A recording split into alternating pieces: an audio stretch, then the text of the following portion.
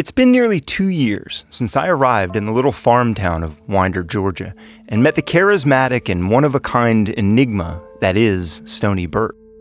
I really had no idea what was in store for me, or how much meeting this man would change my life. But it did.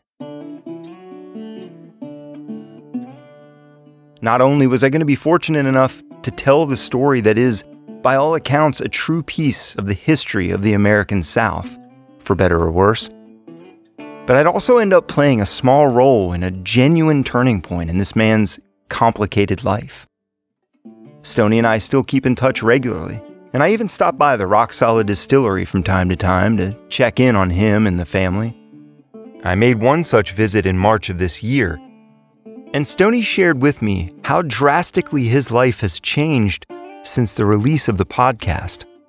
Since last time I saw you, before, people ride by and wave, and I think, how friendly.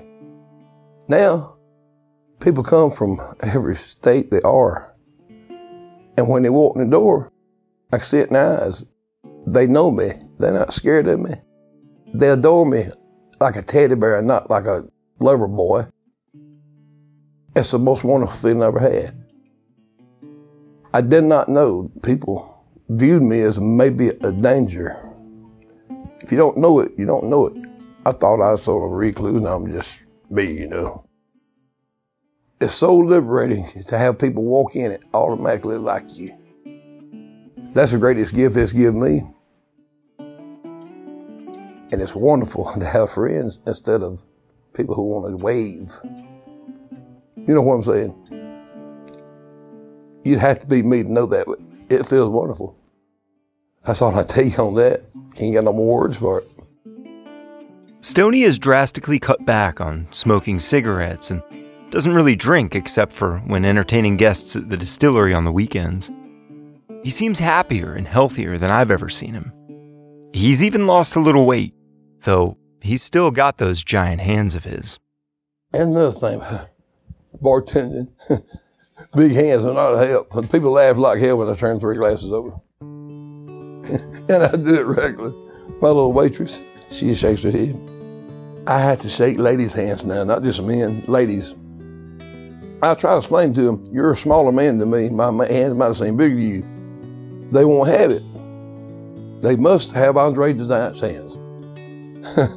It's amazing the power of suggestion. Now my hand's not Andre the Giant, it's Mac Lee and Billy Birt combined, my grandpa Billy Birt, and a little bit of Hegwood. But you have made him Andre the Giant, I'm stuck with it. Sorry. I don't mind.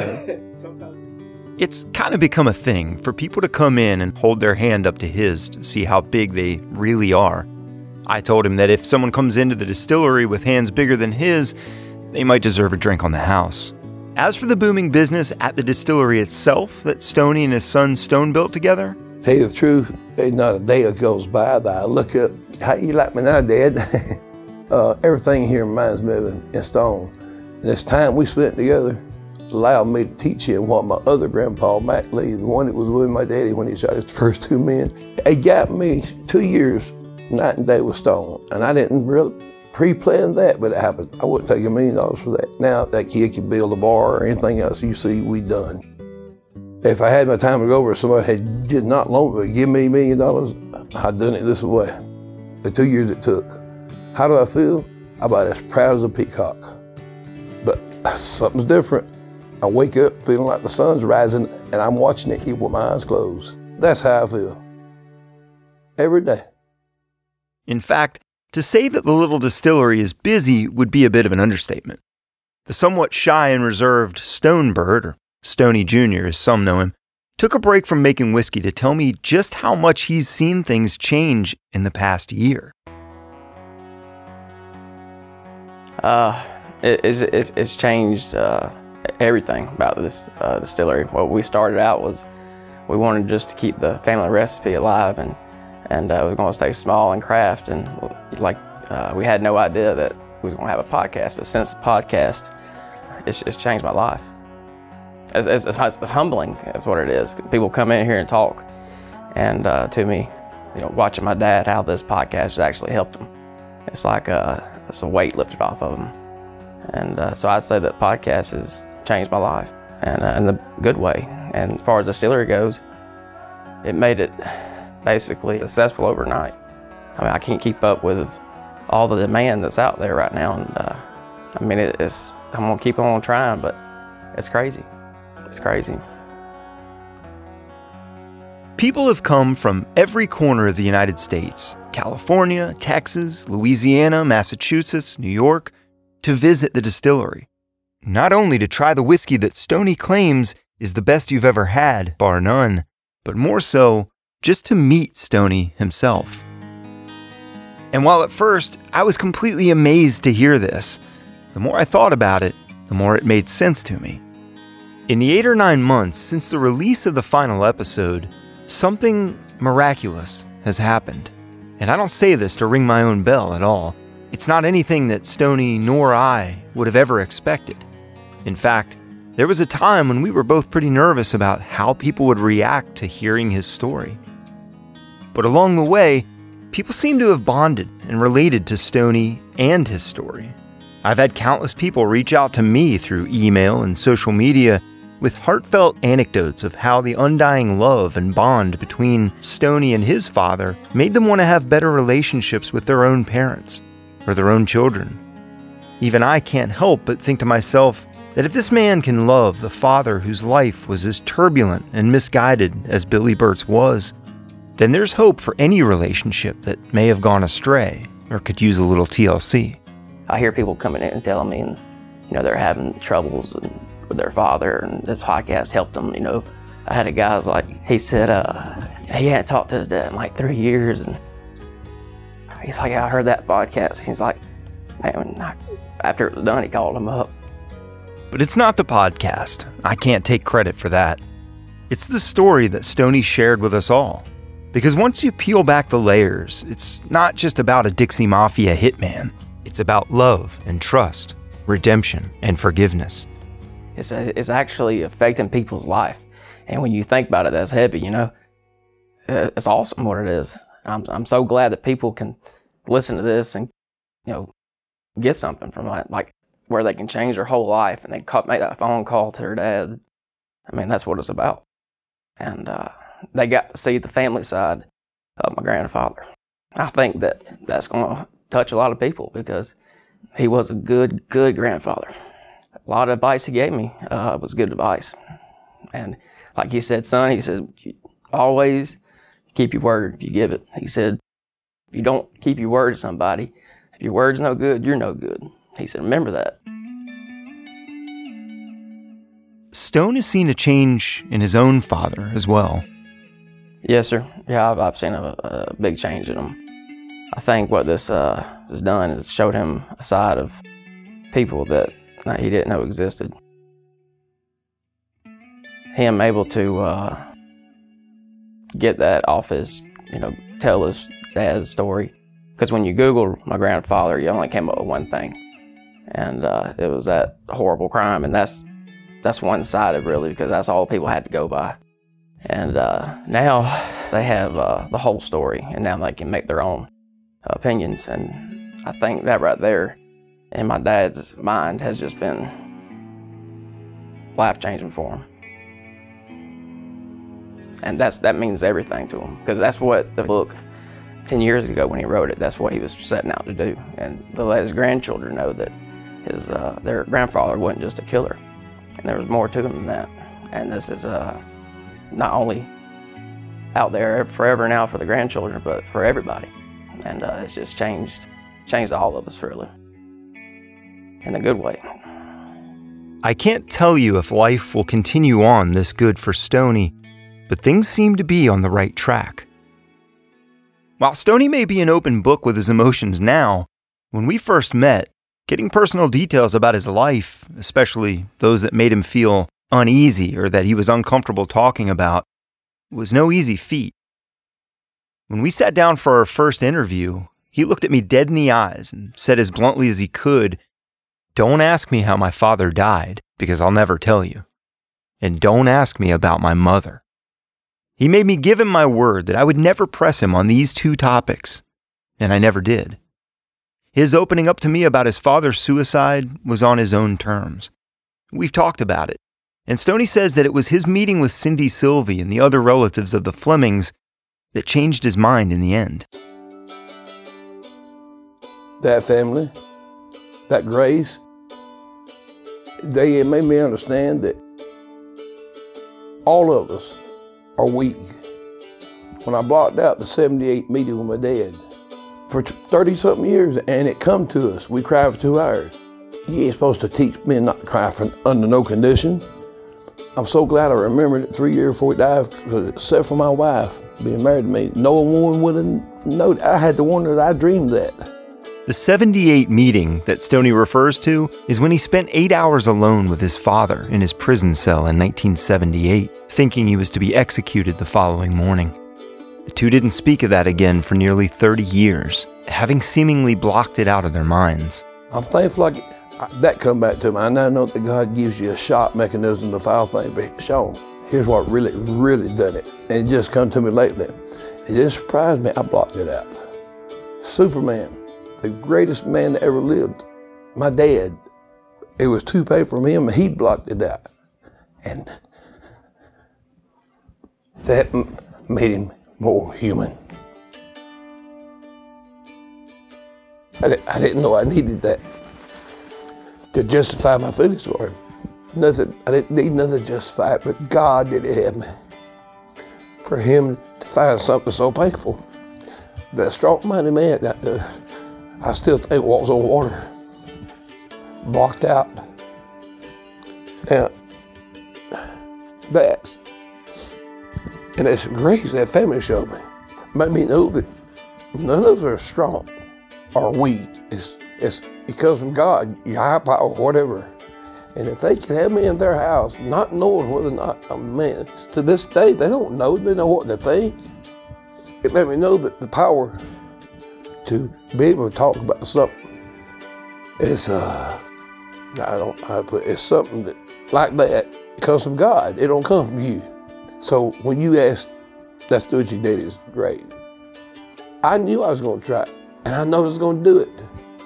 I'm so glad I did. That's a blessing of my life. And it come from God, but it started with that family, because that's where I seen more church than any church I've been in. If you can believe that. Now, I don't know what they think in their hearts. I know how they treated me, what they said to me, but no matter what they think in their hearts, they thought he'd done it. It makes them even more human for the grace they showed. But there's one question people have for Stoney more than any other when they meet him. One question that I guess has intrigued people so much that they just have to know. The main reason for my most recent visit to the distillery and for this episode is that I received a phone call from Stoney last March, and he said to me, "Shaune, I'm ready to talk about my mother." From Imperative Entertainment, this is In the Red Clay.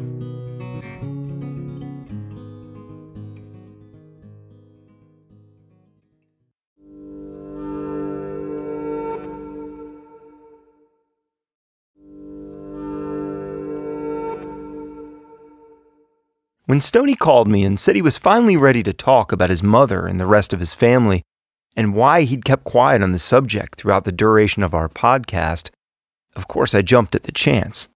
I was just as curious as everyone else. Even as Stoney and I had gotten closer and become friends over the past 2 years, he still never brought it up, and I dared not ask.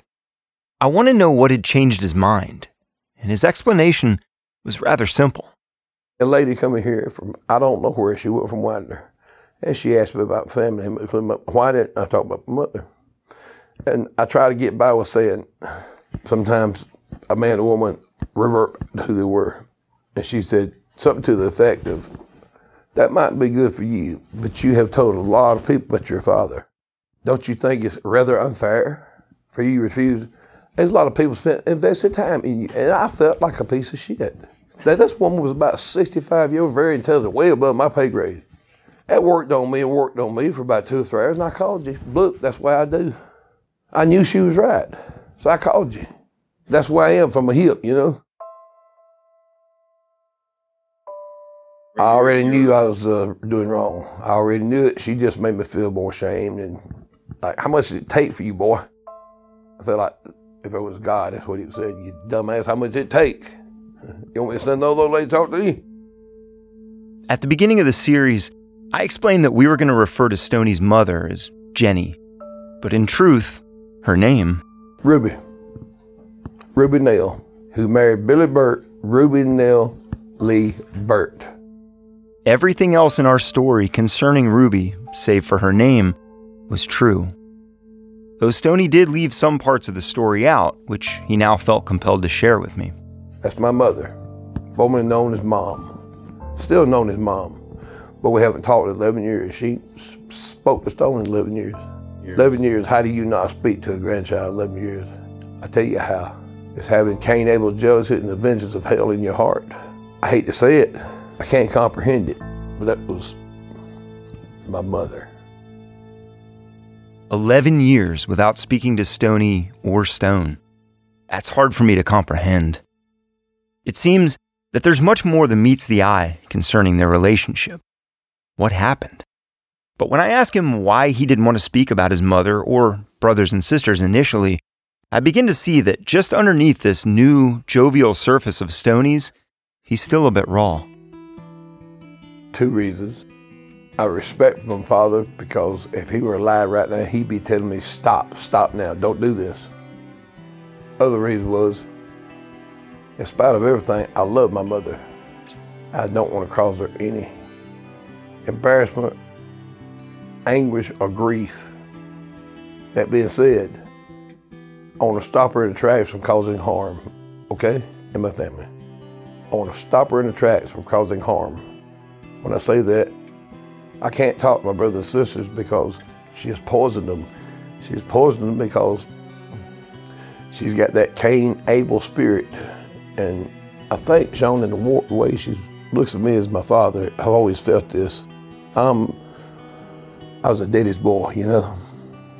I've always felt it. But what does Stoney mean when he says that she looked at him as his father? I think when she looks at me sometimes, she sees him and gets mad. I know this. I know how I felt about my mother before my father got locked up. I know how I feel about her now. Anytime a child, especially a boy child, walks away from a mother or father, there's a damn good reason if there ain't drugs involved. That should have been enough for people, but it's not. It's not. I have so many people ask me in the most humble way, and I've been so cold to them. So I want to put it out there, let the balls fall where they may. People can call me every dirty thing in the book, but I owe it to my grandchildren, to my mother, to my father, to myself, and to everybody who has spent $1 on one of them books or spent 12 hours listening to your podcast to answer some basic questions that all these people are asking me in the best way I can without hurting anyone. And I hope they'll leave it alone and let my memories be mine. Is that okay? Stoney used the phrase Cain and Abel jealousy, which I didn't really understand. So I asked him to elaborate on that. The jealousy like I was when I was first met this beautiful creature I call Linda. A man look at the butt, I'd knock him out, that's jealous. There's another kind of jealousy. Your neighbor sees you get a Cadillac, he don't even know you, but he hates you damn good. He wants to burn your house down because you're doing well and he's not. That's Cain Abel jealousy. A lot of families know that. Now you mix that with drugs and you got hell. Now, my mother's never done drugs to my knowledge, but she is the epitome of Cain Abel jealousy. She has went back and forth between me and my brothers and sisters and told how awful my father was and how awful I am. To the point that my 2 younger ones, my 2 older know better. They're in Wisconsin. I love them. We get along, but not really. A little bit of her is rubbed a long way. A woman can tell. A little bit of her has rubbed a long way. If I had to analyze what Stoney's saying here, I think that part of what he means is that he feels his mother is or was jealous of the close relationship that he and his father had. Or maybe she's just reminded of his father and the horrible crimes he committed when she looks at him. He's also saying that his mother spoke negatively to her other children about his father, which, as you can guess, would cause a rift between Stoney and, well, anyone. So that might help to explain some of the animosity. But it must go deeper than that to not speak to each other for more than a decade. I want to go back to the beginning, Stoney's childhood, before things went sour. I asked what it was like behind the Birt's front door when he was growing up. Oh, we were truly happy. There was no hidden slaps in the face or voice raising. Inside our home, it was leave it to Beaver. Our home was idyllic, and my mother didn't have to turn her head for nothing. Truly, it was like leave it to Beaver in my household. No matter what he done, he was still a great dad. And she was a wonderful mother and a wonderful wife. They come no better. I remember one time she got me to cut grass. She said, if you do this, I'll give you a Hank Williams album. I loved Hank Williams.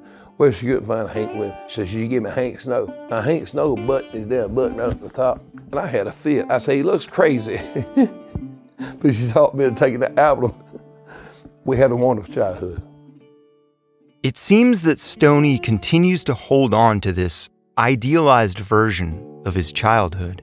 From all that he's shared with us, it was far from the leave it to Beaver that I know of. But those good memories are the things Stoney clings to, and maybe that helps him to reconcile with the parts of his childhood he'd rather forget. But I know that there's one big question that everyone, including myself, wants to know. Ruby had to know what Billy Birt was doing, right? We all knew. It wasn't an issue. It was, everybody was conditioned. You didn't take your business into the street. You didn't go to school and talk about him peeling a safe in the backyard the night before, take a bullet out of a guy. Mom didn't discuss that at temporary parties. People knew. And most people were involved in misdemeanor ways, like sugar. It was a different era, but it was a traumatic, what's that saying, soprano type thing. But just because you're all conditioned, how was she really able to just go along with all this? Look, if an 11-year-old boy could put the pieces together, Ruby certainly could. The whiskey and bootlegging is one thing. Hell, it was pretty much just accepted at the time as a way of life in the South. But black beauties, staying up for days at a time, not coming home for days at a time, and people that your husband does business with constantly coming up missing or dead, did she just not care? Evidently not. I didn't know until the year she left him for Harold Chancey. You heard that right. Ruby left Billy Birt after he had been in prison for several years for his old moonshine partner and Dixie Mafia cohort, Harold Chancey. I just had got out of prison. I got out in December 79. I sat in the visitor and heard her laughing, telling him the night he blew Charlie Martin's head off, right outside the window, 5 foot from her, and she laid down and went to sleep. Now, Charlie Martin was in a certain nightclub, and the man who owned the nightclub said, Billy, that's something you got to go once you take care of it. When you want it, as soon as you can. Charlie, give me a ride to the house. We get mother car, cyclone won't crank. He pulls up, pulls right to the side of the house. My mother opens the window to look out, bam! Blowed his head off right there in the car, his own car, and laid down and go to sleep. Now I hear her telling him this as a joke. I had to rethink my mother. It took me about 30 years. And during that time, I was able to see her in a different light. And I was ashamed of myself for the thoughts I was having. There was no deception. You get it? When I went to him and warned him about the boots, I was warning him about a damn murder I know he'd done in my heart. When my mother back down, she know that's where her money come from, and believe me, she could say, I like that bedroom, so she'd have it. I like the car, she'd have it. She didn't care. Damn loads of money kept coming through. It's a little hard to understand Stoney here. The more uncomfortable he gets, the faster he talks, and the more he squirms in his chair. But basically, he's saying that even at 11 years old, when he warned his father that a schoolmate had seen the cement blocks and wire coat hangers in the trunk of his father's car, he knew that his father had committed the murder of Jim Dawes. And if he knew, his mother surely did. But as long as the money kept coming in, and she had fine cars, jewelry, and the like, she didn't ask questions. And it's truly hard to fathom. Ruby had to have known that Stoney was aware of his father's dealings because they spent so much time together. It was me and him, and that's all there were. No other brother or sister ever went with him unless we went swimming together. My mother never went with me and him unless we went together to a dance or a show. It was always me and him partying, me and him. And as for Stoney's siblings, he says they knew nothing of what their father really was doing. As far as they knew, he ran a pool hall, and that was it. They were all too young. Not a clue. Never. No. They were too young. And Mom didn't tell them. Yeah. She wasn't a witch, she wasn't evil. No, they had no clue, Shaine. They was too young. There's 3 years difference between my brother and sister. There's me, the oldest. 3 years my sister, 3 years my brother, 3 years my other sister, 3 years my baby brother. It's the two on the end that has been totally screwed up by my mother's actions. I wondered why Stoney was the only one of his siblings who was brought into this world of his father's criminal dealings. I mean, he was a child too. But not to my dad. He meant to make me him without the bad stuff. And I think he loved me. He wanted to keep me with him. I feel it. I asked Stoney if he resents his mother for allowing things to go on this way when he was a child. I don't have to think about that. To say no would be an understatement. Yes, I got resent. I resent her making my other brothers and sisters hate me. I resent her toting tales between us, telling how awful I talked to her. I've never disrespected my mother or any other woman. I resent them telling her how my dad didn't support them. I resent her using every one of my brothers and sisters, including me, getting their paychecks, their unemployed. She is the epitome of a Dracula. Replace the blood with money. Diving deeper into Stoney's childhood memories seems to explain just a bit more about the discord between him and his mother. When my father got picked up, over the next 3 years, my father's only goal was to get her money, mass amounts of money. He sent me to reverse grave where I got a sack of money under the headstone.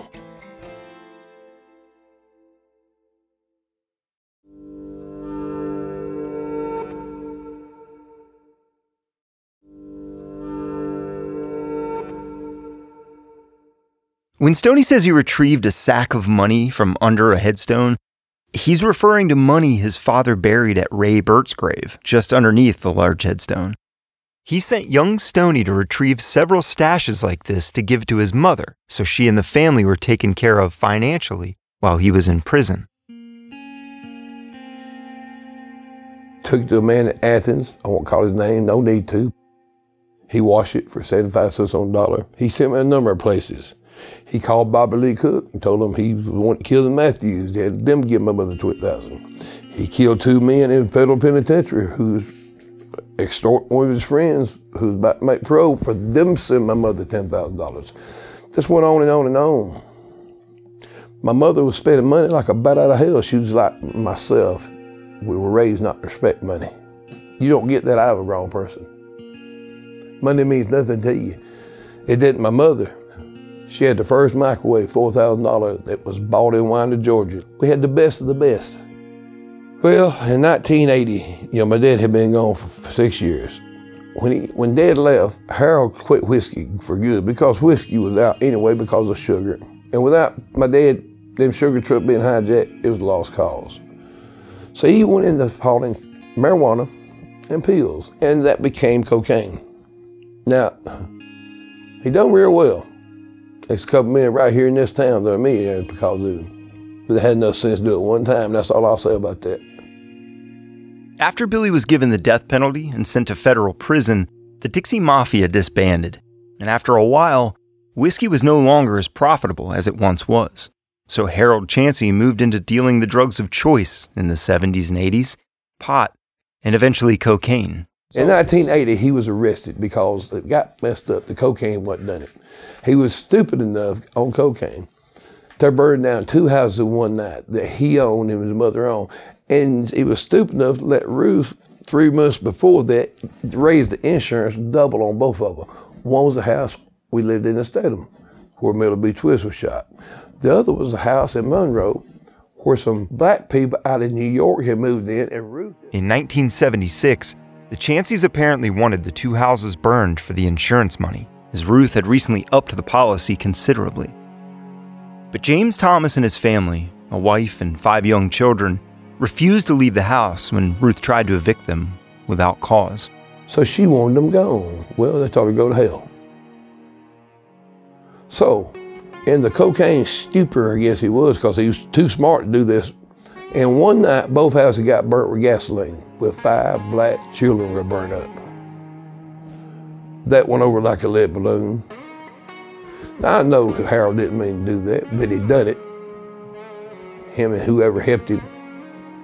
And I know he would not hurt a child. I know they wouldn't prejudice. He worked most of the black people. He never used the N-word. But it happened. On October 11th of that year, the 5 Thomas children, ranging in age between 5 and 10 years old, were killed in the firebombing. Now, during the trial, which was the biggest trial of Monroe history, it was right after the Lorenz trial. My mother made it her job to help Harold. And I was thinking, damn, Mom, you don't even know him. I didn't want to think what I was thinking. Within 6 months, I knew. She fought her way into the prison cell to be with him. She was attracted to him. If it had been another man, a decent man, I don't believe I judged. I don't believe it broke my heart. But damn, my father in prison sent her all this money, and she fights her way into Harold Chance's life and takes my baby brother and sister to see him for the next almost 4 years. To this day, their mind is screwed up, and I hold it against her. What mother does that? A Ruth Chancey. There's more than one Ruth Chancey or Rubenell Lee's out there, Shaine. And those who hear me right now are relating. Men aren't only bad people on earth. Women are too. So, hell, some kids are. Bad's bad. I have protected her so long from my father. I ain't noble. I didn't do it for her, so I done it for his. Have it over again, I still do it. I wouldn't tell him nothing. Stoney never told his father about the affair of sorts between his mother and Harold Chancey to protect him from being hurt. And by this time, Ruby had all but stopped visiting Billy Birt in prison, wasn't taking the other children to see him either. She was taking them instead to see Harold. She never came to see him again until a camera was put on it, like the baptism. You let a camera be there, she'd break her neck, get in front of the camera. And my dad would like for the kids. He wanted so badly for the kids to see what he left behind because it felt so guilty because that all happened because of his dumb ass. And he was right. He never said that. I knew that. I feel that way. But now, as a 15-year-old child looking at both of them indifferently, you see it different. Now I'm 61. And I tell you the truth, I don't see it no damn differently at all. I see my daddy as a cold-blooded killer. I see my mother as a cold-blooded user of people. A professional at it, including me. I wasn't supposed to be supporting my mother at 16. Hell, I had issues, but she made me feel like, I found a letter one time she had wrote to my dad. She was saying, honey, he works all week. He gives all his money to that whore. I'm 15-year-old, me and Linda just met. And I'm making $200 at the Huddle House. And I'm thinking, why would she make my dad feel ill at me? But I know when he got it, all he did was probably cry at the penalties of it. But me and him never spoke of it. For all the progress Stoney seems to have made with figuring out and comprehending the events of his unusual life, there's still work to be done. Clearly, there is still a huge amount of animosity held against his mother and even a few of his siblings. He keeps in touch from time to time with a few of them, and they stay cordial for the most part, though he seems to be closer to his brothers, Montana and Shaine, the youngest of the Birt children. But in his final thoughts on all this, Stoney lets it fly when I ask him what his feelings are towards his mother and any other members of his family that he may hold a grudge against at this point. So who am I hiding from, Shaine? The whole town knows it. Let the damn world know. Let the son of bitches call me a son of a bitch. I can take it. But I'll be goddamn if they gonna hurt him anymore. He's paid his price. He's with his maker. He has admitted everything he's ever done. Leave him the hell alone. Come at me. I'm alive, you son of a bitches. We'll go and debate anytime and hook up to a lie detector test about who's a piece of shit. What more can you say? That's the way I feel. I think you've said all there is to say, Stoney. As for unanswered questions in this podcast, I think we all have a clear idea of why Stoney initially declined to speak of his mother. But maybe she'll hear this and understand a little bit more about why he has these feelings of resentment. And who knows, maybe they'll reconcile one day. But for now, Stoney will keep on just being Stoney. Joyful, funny, loving, bitter, and resentful. And as complex as ever. Just the way we like him.